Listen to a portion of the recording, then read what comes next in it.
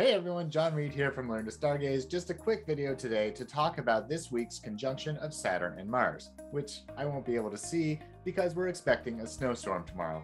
Thanks, Canada. Anyway, after we talk about the conjunction, I'll share a few announcements about this channel. So as you may or may not know, Mars and Saturn are in conjunction tomorrow.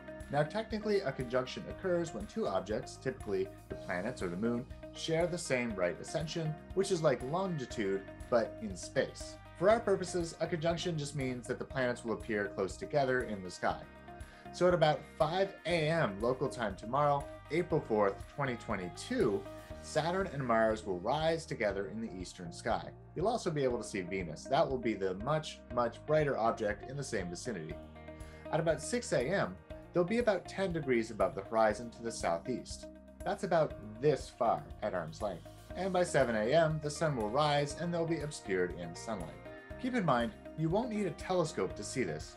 Mars, Saturn, and of course Venus can be seen without a telescope. If you have binoculars, you'll really be able to see the color contrast between Saturn and Mars in the same field of view.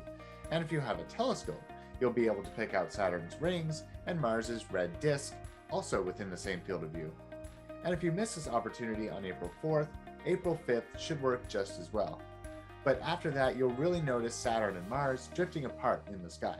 Okay, so on to other news. If you've been following this channel for a while, you've probably noticed that the quality significantly increased late last fall. And that's because I got some help from a cinematographer named Haley. And it wasn't until she was here for several months that she informed me that she actually briefly worked on the show Cosmos, the one with Neil deGrasse Tyson.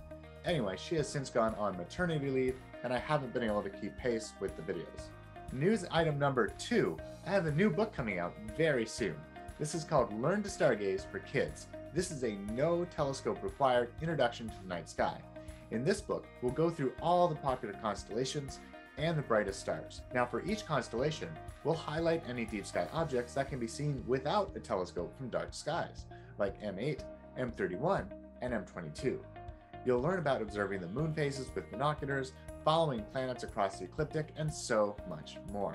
Now, if you don't have any of my books yet, I recommend 110 Things to See with a Telescope. So go on Amazon and add it to your wish list, and I'm sure someone will pick it up for you for your birthday or during the holiday season. And finally, news item number 3, I'm going back to school for a master's degree in Space Systems Engineering at Johns Hopkins. Now this is something I've really wanted to pursue, and when I realized that my astrophysics degree covered all the prerequisites, I decided to apply, and what do you know? I got accepted. With this in mind, I'll do my best to keep posting to this channel, but it may only be a couple videos per month. In any case, if you like this content, please subscribe so you don't miss the next video, and remember, the future is looking up.